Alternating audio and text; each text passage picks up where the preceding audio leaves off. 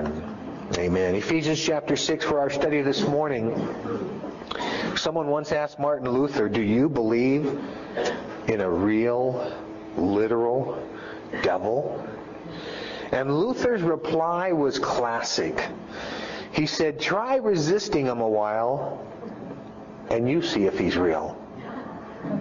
I like that.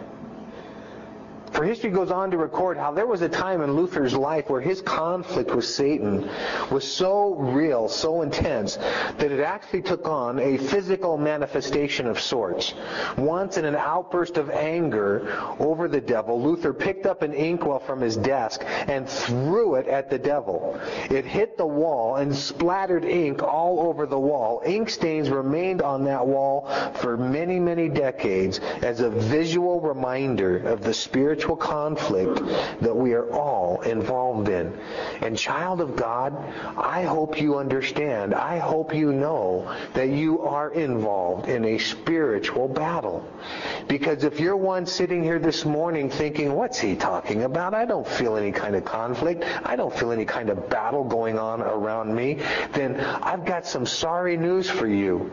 You are losing ground in the battle if you are one that doesn't even realize that there's a battle going on. And I think that's one of the devices the devil will use to try and defeat us in the spiritual warfare that we're involved in. Because you see, the day that you became born again, the day that you named Jesus Christ as your Lord and Savior, not only were your sins forgiven, not only was your citizenship transferred to heaven, but know it or not, you enlisted in the Lord's army. We see in the Scriptures how our relationship to Christ, how the Christian is described in many terms, in many pictures. For example, we are described as an athlete running a race. And so we see how we are to run with endurance according to Hebrews chapter 12. We are described as a man building a house. Jesus said the wise man builds it on a rock. The foolish man builds it on the sand. And we see how we are described as soldiers in God's army. We are involved in a battle. We are involved in a conflict. And that is what Paul is seeking to remind the Ephesian believers and us about here in the closing verses of his letter to this precious church. Join with me, please, beginning in verse 10 of Ephesians chapter 6 this morning, where we read, finally, my brethren, be strong in the Lord and in the power of his might. Put on the whole armor of God, that you may be able to stand against the wiles of the devil. For we do not wrestle against flesh and blood, but against principalities, against powers, against the rulers of the darkness of this age, against spiritual hosts of wickedness in the heavenly places. Therefore, take up the whole armor of God, that you may be able to withstand in the evil day, and having done all, to stand. Stand therefore, having girded your waist with truth, having put on the breastplate of righteousness, and having shod your feet with the preparation of the gospel of peace. Above all, taking the shield of faith, with which you will be able to quench all the fiery darts of the wicked one. And take the helmet of salvation and the sword of the Spirit, which is the Word of God, praying always with all prayer and supplication in the Spirit, being watchful to this end with all perseverance and supplication for all the saints, and for me, that utterance may be given to me, that I may open my mouth boldly to make known the mystery of the gospel, for which I am an ambassador in chains, that in it I may speak boldly as I ought to speak. And so we see from these verses, saints, how God has not left us to fend for ourselves. He's not left us defenseless in the battle that we are involved in. But rather we read of the armament, of the armor that He has given us. He has given us an arsenal of sorts, if you will, of spiritual defenses and weapons. And we'll talk further about that as we go through this chapter. But remember back in 2 Corinthians chapter 10 and verse 4, we read there how the weapons of our warfare are not carnal, but mighty in God for the pulling down of strongholds. He's not given us a bunch of fleshly carnal weapons, but He's given us spiritual weapons that are mighty for the pulling down of strongholds, for the defeating of the devil. In fact, we read over in 1 John 4:4, a memory verse, I hope, for some of you, that greater is He who is in us than he who is in the world.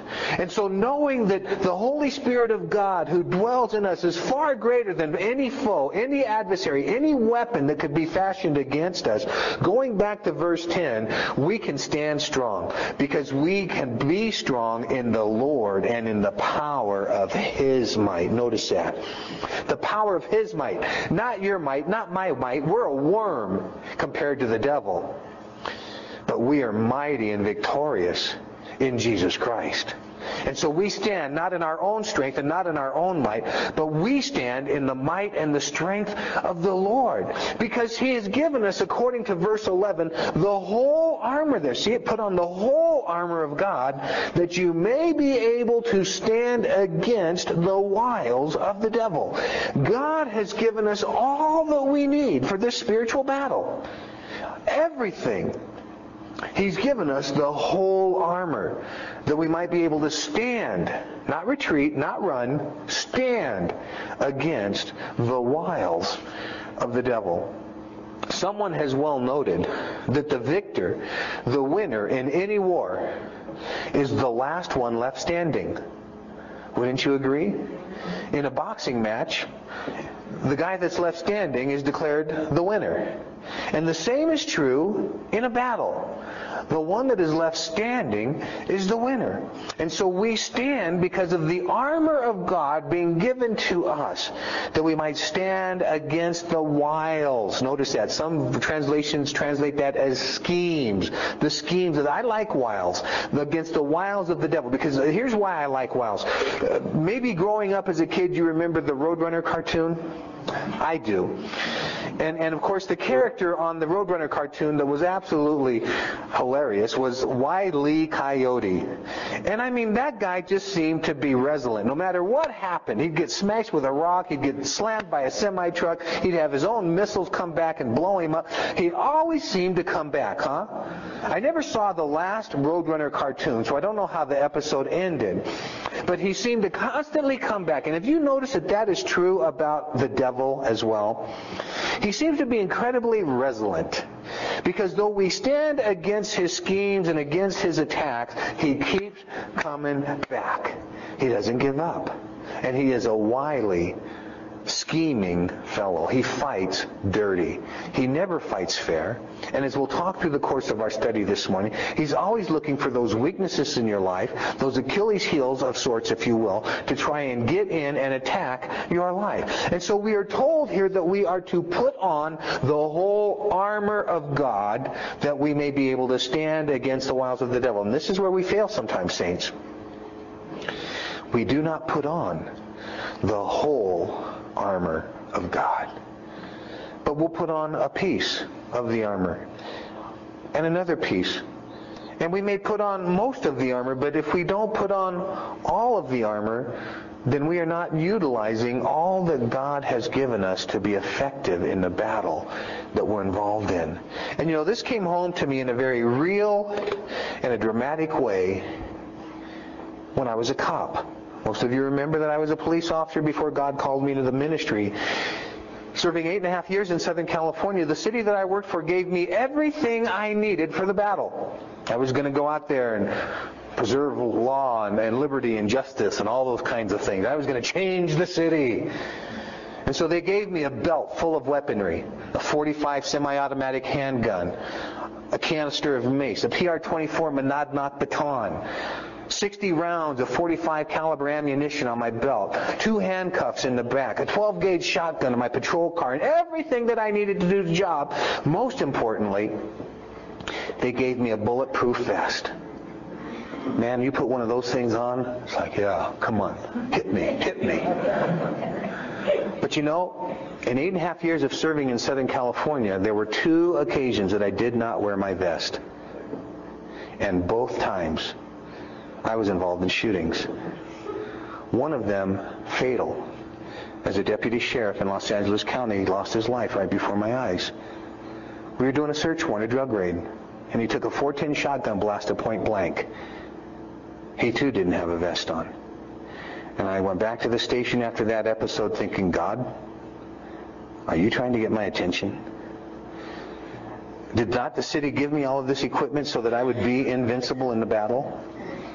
And when I leave the vest hanging up in my locker, it doesn't do anybody a bit of good. I didn't share this story with the first service because I didn't want to embarrass him, but he's liable to hear about it anyway. But my son recently had a similar lesson. You know that Stephen is a police officer in South Phoenix in the city of Tolleson. A couple of weeks ago, he was chasing a bad guy through the backyards in Tolleson. Well, my son left a piece of equipment behind at the station. Now, technology has brought law enforcement to a level that never existed in my day. Now these guys drive around with computers in their car, you know. They're able to run people from their patrol vehicle. They've got all this electronic gadgetry. I mean, he comes out looking like RoboCop, you know, really. They have tasers and lasers and all this kind of stuff. And my kid left his taser gun, and I've watched him use it as I've ridden around with him. I've watched him use it. It's effective. You shoot somebody with a taser, and if you get them, they're going down. They're going to do the chicken for about 15 seconds on the ground, you know. I mean, it's really good. But that night, he forgot. He left the taser in the station. And the next thing you know is he's chasing this bad guy over fences in South Phoenix, and he gets hurt. Grabs the guy kicks him in the face. So Stephen's down for the count. He's torn up his hand and everything. And I said, what do you think would have happened if you had the taser? Probably would have shot him before he got over the first fence. You know, you can't use lethal force in that case, so you zap him with, several thousand volts of electricity and hook him and book him. And so he too learned a lesson. Fortunately, in a less traumatic situation, in my experience, was that you better utilize all of the equipment that you've been given. Because if you just put on some of the armor and not all of the armor, you are going to be vulnerable. And that's why someone has well said that if we are properly attired with his spiritual equipment, then we need not fear our spiritual warfare. You see, that is so true. Because oftentimes we're defeated in the battle because we don't use all the equipment that's available to us. And so that's why Paul reminds them, put on the whole armor of God, that you may be able to stand against the wiles of the devil. For, note this, verse 12, we do not wrestle against flesh and blood, but against principalities, against powers, against the rulers of the darkness of this age. Some have suggested that might actually be spiritual ranks and levels of demonic authorities and powers there, different ranks of demons. And we do not wrestle against flesh and blood, but against spiritual hosts of wickedness in the heavenly places. And you see, this is a second area that I see Christians often making a mistake in their spiritual battle. First is they fail to put on the whole armor. They fail to utilize all that God has given us in the battle. But secondly, as verse 12 points out, they misidentify the enemy. They're battling with flesh and blood, when in fact the Scripture lets us know that the real battle is in principalities and powers of darkness and spiritual wickedness in high places. It's not fleshly at all. It's spiritual. You see, the problem isn't that bozo neighbor that you live next to. It's the devil. The problem isn't that geek that just ran you off the road driving down Highway 260 this morning. It's the devil. In fact, there used to be this Yugoslavian brother in the fellowship here years ago who was convinced that Satan lived in the carburetor of his car. Have you ever had one of those kinds of cars that were rather temperamental in their starting behavior in the morning? Brother Steve Popovich believed that the devil was camped out in his carburetor. But the problem is that we often view the conflict in a physical, fleshly realm, when in fact it is spiritual in nature. Now, I think the spiritual conflict that we're involved in will take on fleshly symptoms and manifestations, but please understand, we want to go after the heart of the problem, not after the symptom. You go to the doctor, and I get a little frustrated sometimes because they want to medicate my allergies, they want to medicate the symptoms, but they never take the problem away. They never fix me. You too? Yeah. You know, it's like, hey, stop the drugs and just fix the problem, okay? And so that's the same conflict issue that we're faced with. Are we battling in the flesh when in fact we should be battling in the Spirit? That's where the conflict is. That's where the root of the problem is. And so we sometimes engage in a fleshly conflict, in a fleshly battle, and I've learned over the years that we can do a lot of harm that way to people, when we would be better off battling in the Spirit. We can hurt people, we can offend people, we can wound people because we start battling in the flesh. And you said that about me, well, I'm going to say this about you. And we do that kind of stuff. And we leave a trail, a path of wounded and hurting people in the wake of that, failing to realize that the whole conflict, the whole thing is spiritual in nature. And so Paul reminds us that we're not battling against flesh and blood, but against principalities and powers and darkness in high places. Because I've shared with you guys before how I really believe the devil will try to engage you in the flesh. He'll try to get you off of the spiritual playing field, if you will, and into the fleshly playing field, because he knows there your weapons are powerless against him. You see, the weapons of our warfare are spiritual. They're powerful. They're mighty. But if he can get you to fight with fleshly, dirty, ineffective weapons, he's going to defeat you. He's going to destroy you. And think of how many Christians' lives we've seen defeated and destroyed because they didn't understand that the battle was in the Spirit and not in the flesh. And so Paul reminds us that we battle not in the flesh, but in the spiritual here. And so he says, therefore, verse 13 again, take up the whole armor of God, that you may be able to withstand in the evil day, and having done all, to stand. And so he goes on in verse 14. He says, stand therefore, having girded your waist with truth. And so this is the first piece of the armor that is being described for us, if you will.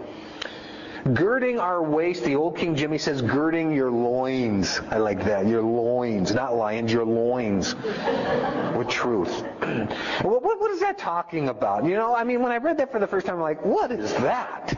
Girding my loins. You have to understand that back in these days, even as we saw in Eastern Turkey and some parts of the world that we've been into, they still wear long flowing robes, okay? And they're wonderfully decorated. They look wonderful around the house. But man, if you have to leave and run an errand, they're very clumsy, and you end up tripping over the thing. And so what you do is you just kind of pull the thing up a little bit. You pull it up and you tuck, and that way you can run someplace without tripping or stumbling or falling down. And I think the same idea applies to us spiritually. And that is, as Christians, we're told that we are running a race set before us. And in order to run that race efficiently and effectively, we need to pick up things that sometimes will trip us up or stumble us or take us down. There may be things in our lives that need to be pulled up, that need to be tucked away, that need to be done with, removed as obstacles that are going to trip us up or take us down. You understand what I'm saying? Just like you pull up that little robe and tuck it in there so that you can go, it may be that we need to pull up some things that need to go out of our lives so that we can run the race that is before us. And so we see how we are to gird our loins, our waist, with truth. And now, what is this truth? Some have suggested that the truth that's being referred to here is what's open in your lap this morning, but I beg to differ. Not that I don't like that and I don't think it's good, but we see how the sword of the Spirit is the Word of God. And so we see it later identified more specifically as a weapon in our spiritual arsenal. So what is the truth that's being spoken of here? I believe what's being talked about here is our own personal integrity, that we are people of truth, that people know our yes means yes, our no means no. We've been talking about that in our study of Ephesians, how they know that our word is our word, that we are people of truth, and that we speak the truth. Because listen, folks, if you don't speak the truth, if you're not known for truth, if you're not known to be a person of character and integrity, then what else is left? Think about it. What else is left? If you can't be believed, if your word isn't your word, if you are not integritous in your conduct and in your character, what else is there? And so we are to gird our loin, we are to gird our life with truth. Secondly, we see there how we are to put on the breastplate of righteousness. And just like my bulletproof vest would serve to protect the torso, the vital organs, the main section of the body, so too this breastplate, often constructed of chain or maybe even solid metal, was there to protect the midsection of the body against a dagger, against a jab, against a spear, against a sword, against any of these things, realizing that this is where your vital organs are, man. This is where life, the blood pumps, and everything that's essential to life is functioning right there. And so we see how that breastplate is actually described here as righteousness. Not your righteousness, folks. I hope you know that. If you try to take on the devil in your own righteousness, your goose is cooked. Have you discovered how effective he is in reminding you of your past? You have no righteousness. I mean, the best that you could do is polluted in the sight of God.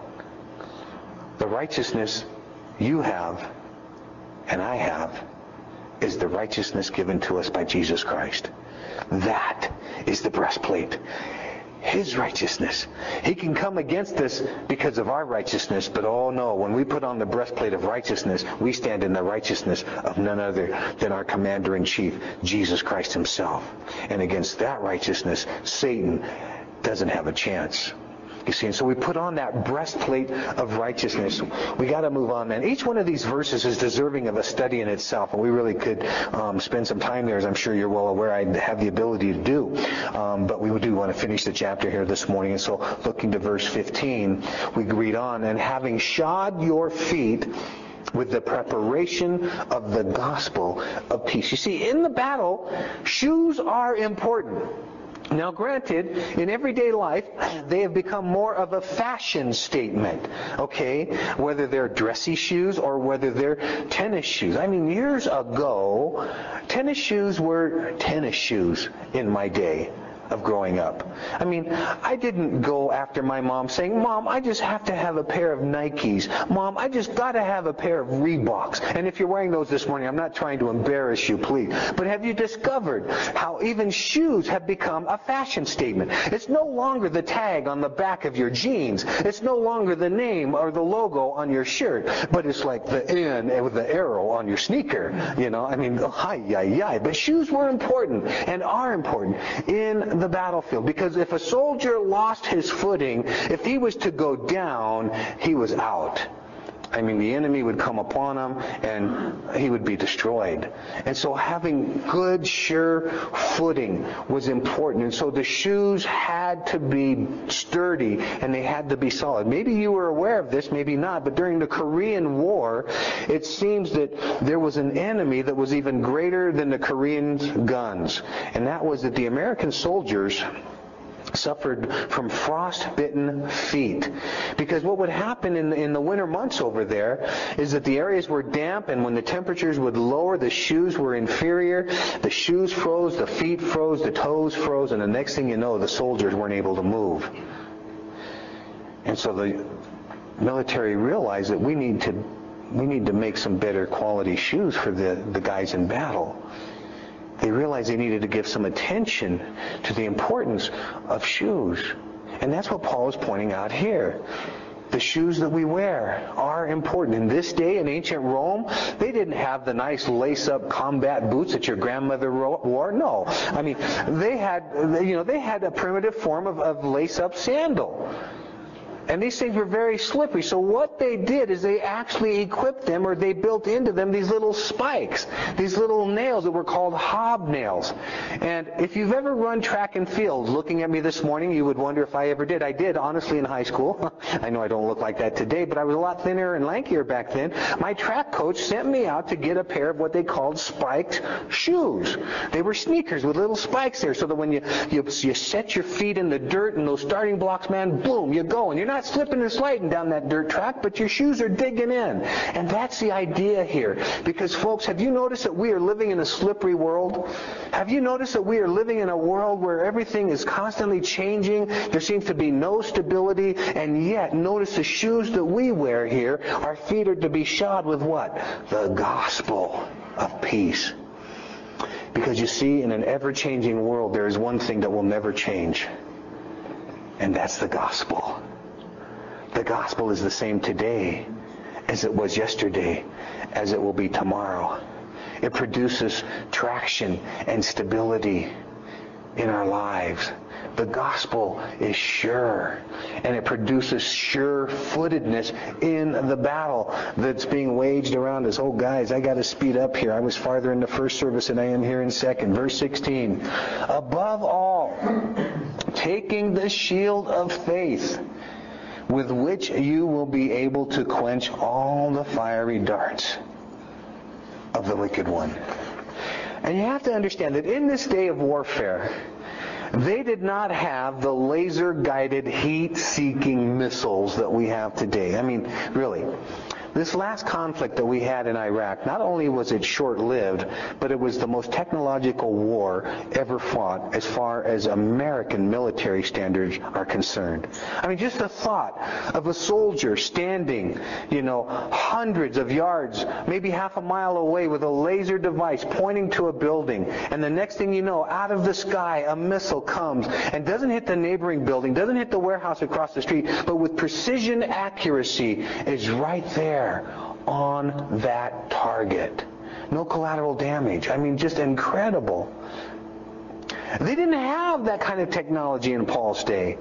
And so the closest they could come is that they would dip their arrows in this oily-based substance called pitch.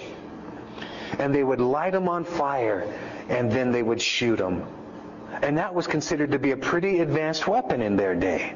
And as they would launch those fire-breathing arrows to their enemy, as they would land, they would catch things on fire. In fact, you students of history may be familiar with how the temple, the Jewish temple in 70 AD, was burned down at the hands of Rome by the careless act of a soldier firing one of those flaming missiles, one of those flaming darts, into the temple, caught the linens, caught the veil, caught all of the fabric on fire, and the next thing you know, it's in an inferno, it's going down. So intense was the heat of that fire, we know that the metal was molten, the gold, the brass, the silver, and just as Jesus predicted how not one stone would remain unturned, sure enough, the Romans went in after all that precious metal and literally razed what remained in the pursuit of those precious metals. And so that was how they fought wars back then, is they would light up their arrow and they would fire them at one another. So the most important defense you had against that kind of weapon was a shield.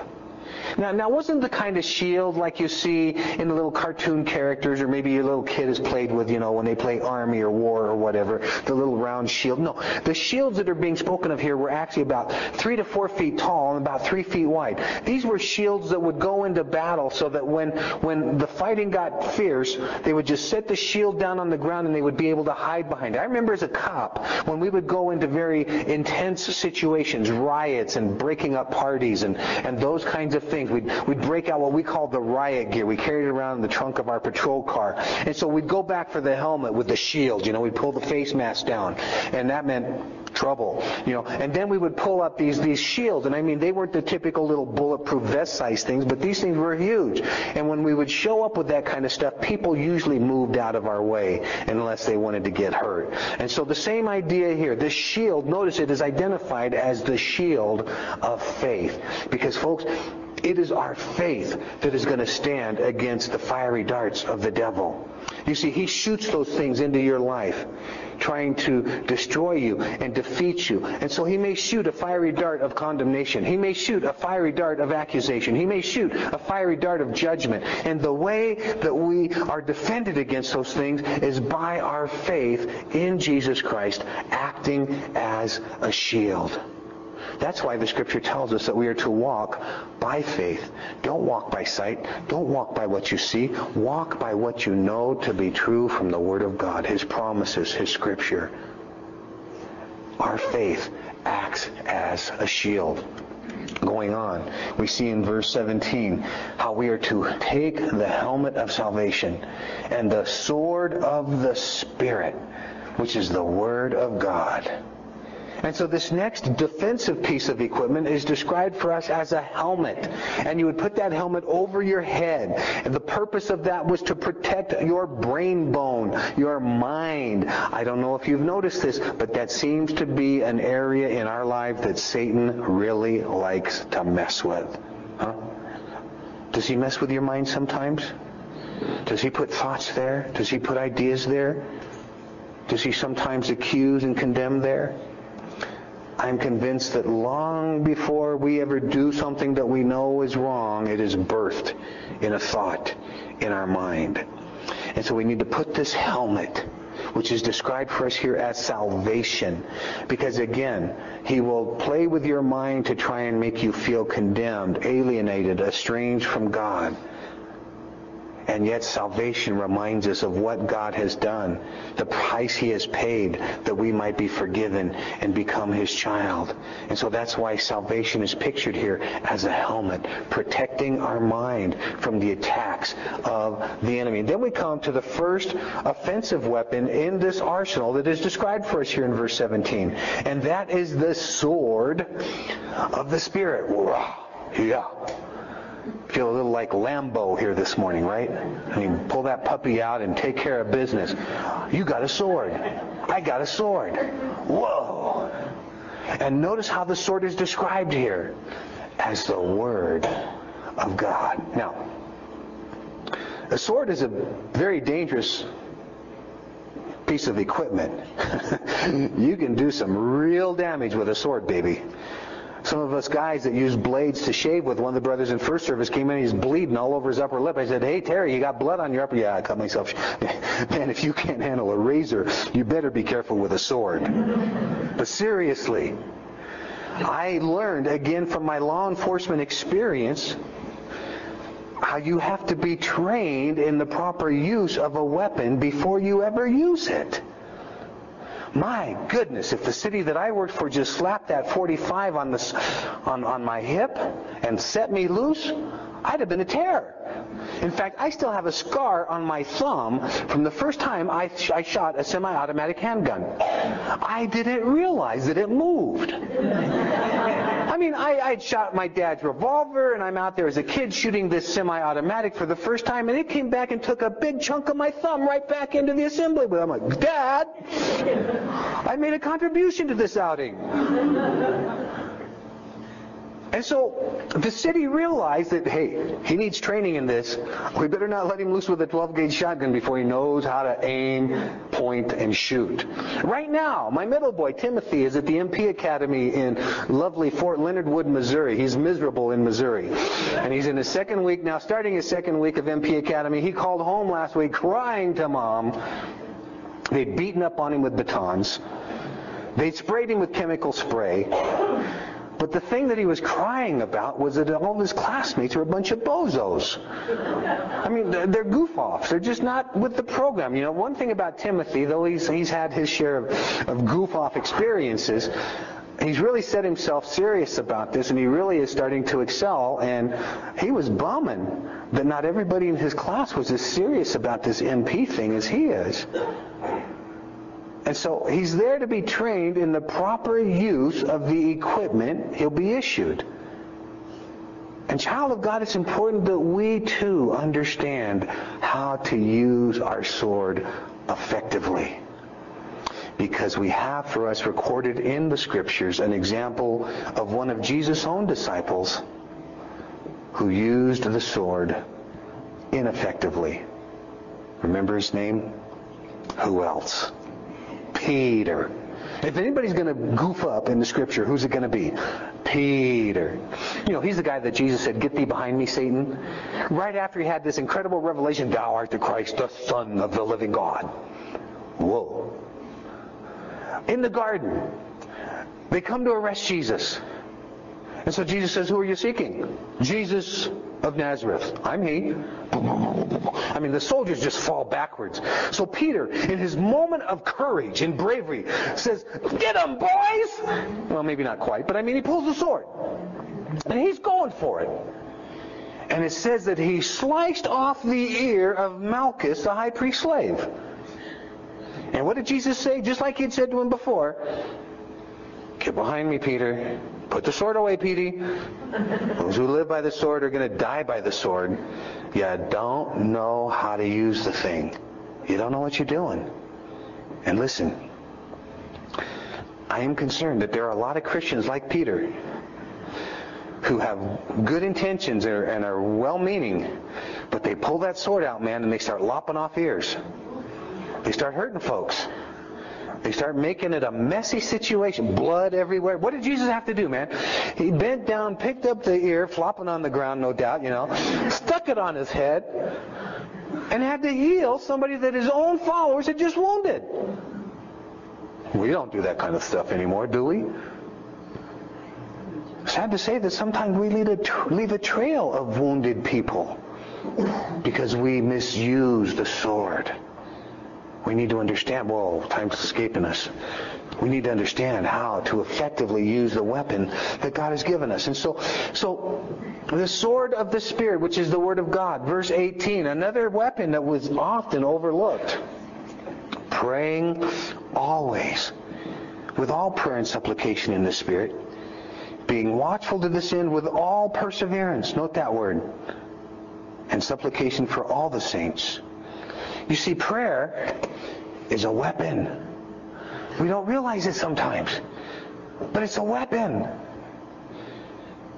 And the fact that we don't realize it is shown by the fact that we don't pray like we ought to pray.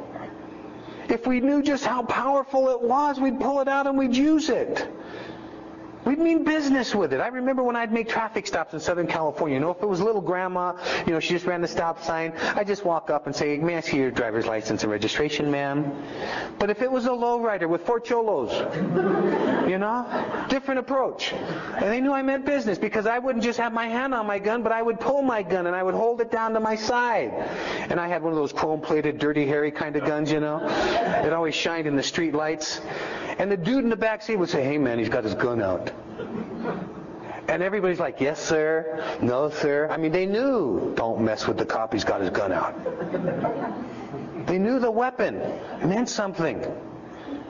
And if we just knew how effective prayer is in our spiritual arsenal, we would use it because it means something.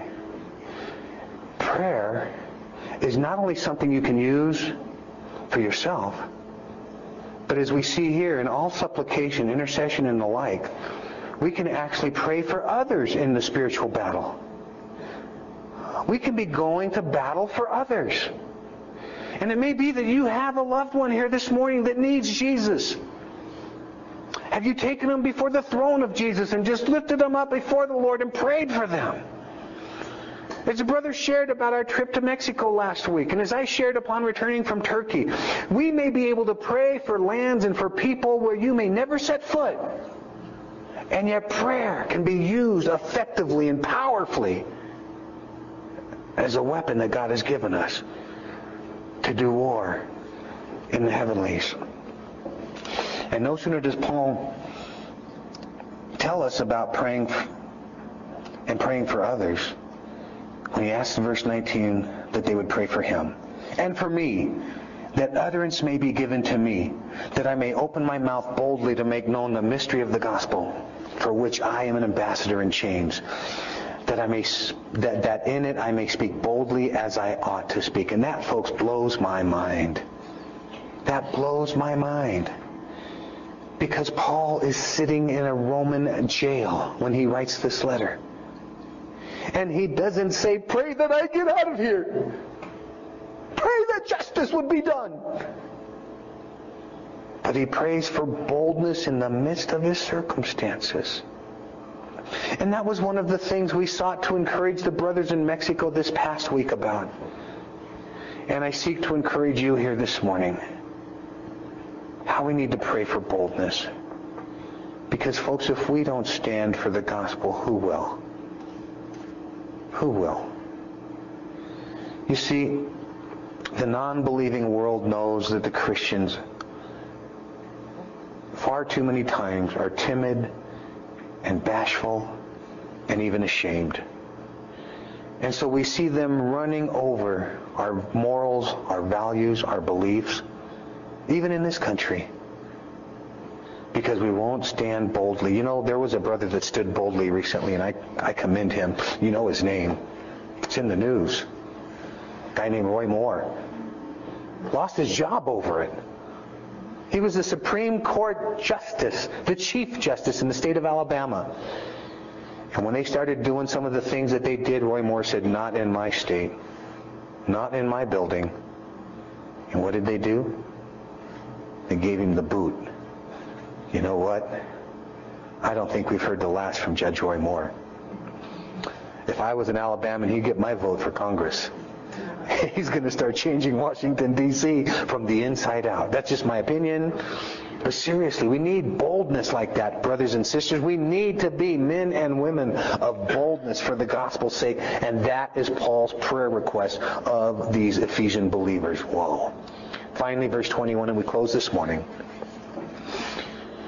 But that you also may know my affairs and how I am doing, Tychicus, a beloved brother and faithful minister in the Lord, will make all things known to you, whom I have sent to you for this very purpose, that you may know our affairs and that he may comfort your hearts. And so it's actually believed that Tychicus was the brother who delivered this letter to the Ephesian church. You know, in these days they didn't have postal service. They didn't have Pony Express. UPS, FedEx was unknown. They didn't even have a postage stamp. And so the way they delivered letters and things of this nature is they would just give them to somebody that was going that way. Or, as in the case here, Paul would just turn it over to Tychicus and say, hey man, I want you to go to Ephesus. You know, it wasn't a 20-minute drive down the Mediterranean. You know, it wasn't a quick air, flight. It was incredible. Armour and our gang, we were able to fly to Mochis faster than we were able to drive to Pine Top. I mean, 2-hour flight to Mochis from Tucson, a 4-hour drive to Pine Top from Tucson. Where has all this travel brought us to when you can actually fly farther and faster than you can drive? But again, Paul dispatches Tychicus with a letter. The Ephesians, no doubt wanting to know how Paul was doing, Tychicus would bring them that report. Verse 23, peace to the brethren and love with faith from God the Father and the Lord Jesus Christ. Grace be with all those who love our Lord Jesus Christ in sincerity. Amen. Hey, we will begin a new book of the New Testament next Sunday morning, Philippians chapter 1. Let's pray.